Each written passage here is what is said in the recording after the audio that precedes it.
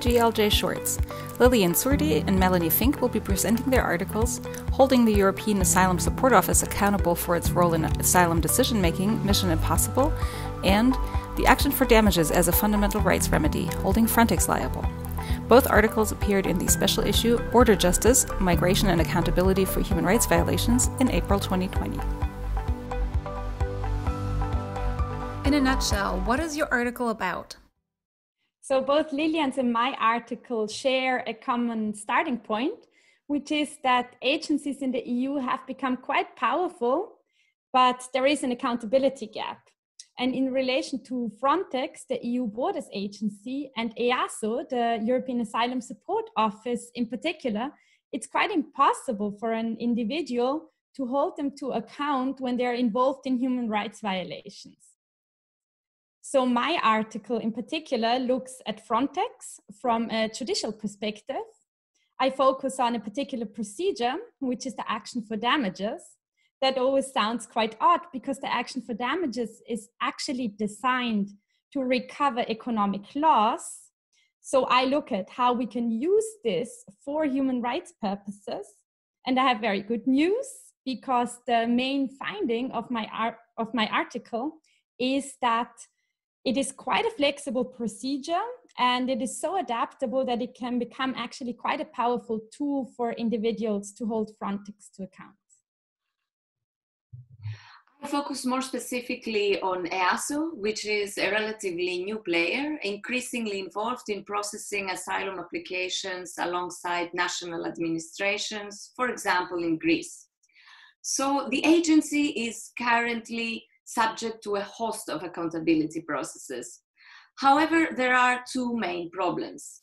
First, there is an intricate balance between accountability and the independence of the agency. And secondly, as Melanie already highlighted, there is a lack of accessibility for the individual migrant or refugee to hold the agency accountable.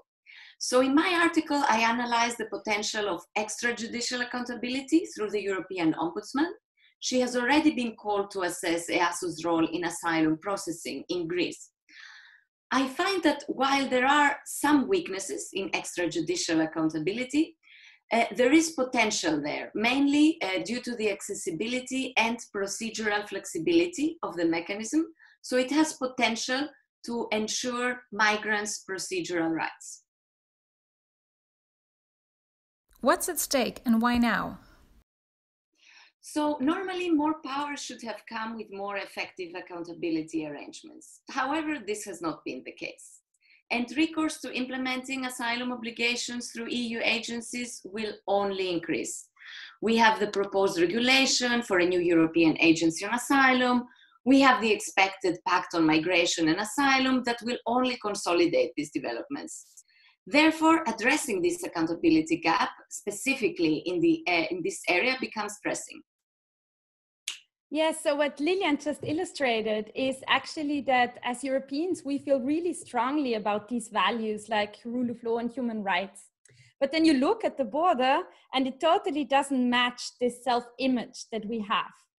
And this has become this very polarizing debate between we are all terrible and human rights are useless anyway. So what I wanted to do is actually look at solutions. We have really strong institutions and human rights protection systems. So why not see whether we can use them and what we can do with these existing tools? Where do we go from here? So what my article has shown is the potential of soft enforcement, which so far is underexplored in this area. The new EASO regulation will most probably include internal ombuds-type procedures in the form of an individual complaints mechanism. Frontex already has one. This process will be far more accessible for migrants. As my article has shown, though, its effectiveness will depend ultimately on its legal design and guarantees around it. So the elephant in the room is, of course, that my article, what I proposed there, is in the end just a patch. It is much better than nothing, but the action for damages was just never designed as a human rights remedy, so it will never be a perfect one. So what I want to work on is a real long-term solution.